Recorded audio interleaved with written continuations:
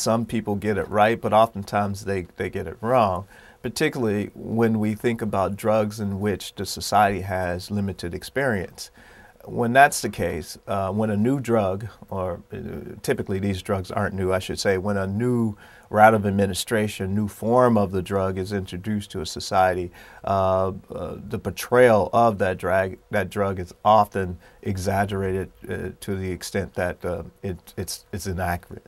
That typically happens, but when you think of a drug that's more common, like alcohol, the portrayal of alcohol tends to be more accurate because many folks have experience using alcohol, so it's difficult to be inaccurate in your description, or you lose some credibility.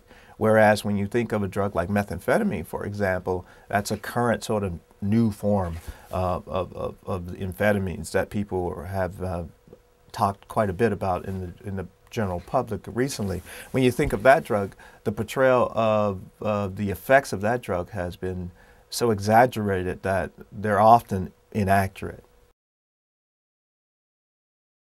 When you associate, typically when you associate drugs with a specific group, you may be doing it for a purpose, but clearly you are limiting the scope of the users, or the example that you gave regarding The Wire, and I think the primary drug that they talk about on The Wire is cocaine. But of course, cocaine use is broad, well, in terms of the demographics of cocaine use in the United States.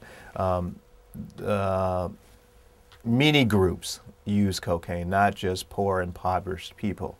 There are folks here in New York on Wall Street, as we have heard, use cocaine.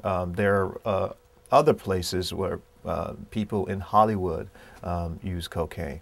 So to focus exclusively on this narrow sort of subset of user is limiting, of course. Nicotine, a couple milligrams is enough to kill you if it's just pure nicotine. So that's really dangerous. But people still have figured out how to use the drug safely. And so when we talk about dangers, we have to be clear about what we're talking about.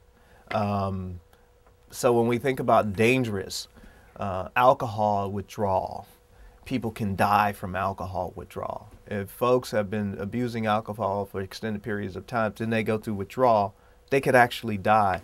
But in the movies, we oftentimes see heroin withdrawal being portrayed as being excruciating, agonizing pain. People don't die from heroin withdrawal. So in terms of danger, you can see that alcohol is potentially fatal. That's dangerous. Now, there are, if you take, for example, high doses of amphetamines, we know from laboratory animal studies that you can potentially cause some neurotoxicity, that is, kill brain cells. We've seen that sort of thing, but people don't typically do those kinds of doses. But what we're talking about is just danger.